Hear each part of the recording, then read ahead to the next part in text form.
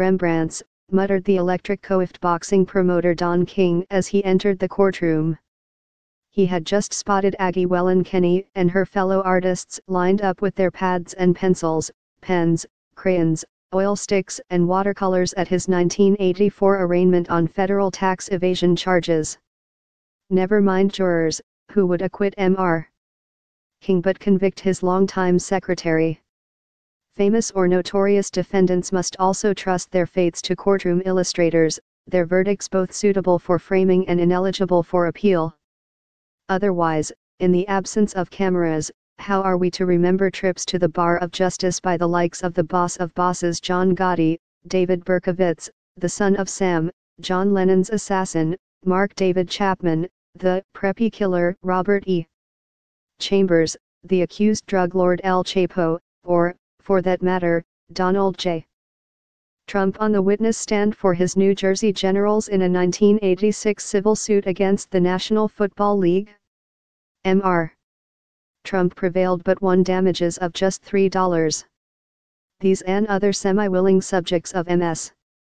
Kenny and two colleagues, Richard Tomlinson and Elizabeth Williams, are on public display Thursday, November 30, through February 2, 2018 at the Anya and Andrew Shiva Gallery at the John Jay College of Criminal Justice, 860 11th Avenue.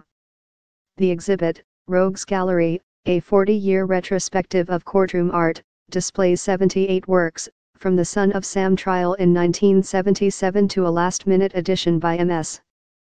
Williams of the November 1 court appearance of Sayfullo Sepov, accused of the terrorist truck rampage that killed 8 and injured 12 on a lower Manhattan bike path on October 31. Mr. Tomlinson's entire oeuvre, including his coverage of the bungled 1990 Central Park jogger trial, was bequeathed to John Jay after his death in 2010, and over the years the college has added works by Ms. Kenny and Ms. Williams to its criminal justice archive. The New York-centered exhibit, arranged by the Associate Dean and Chief Librarian, Larry E. Sullivan, is organized by category murder and mayhem, the mob, celebrity, white-collar, race and terrorism, and includes anecdotal synopses of the cases. For instance, after a traffic ticket ended Berkowitz's reign of terror, one police officer said, "You can get away with murder in New York as long as you don't park near a fire hydrant."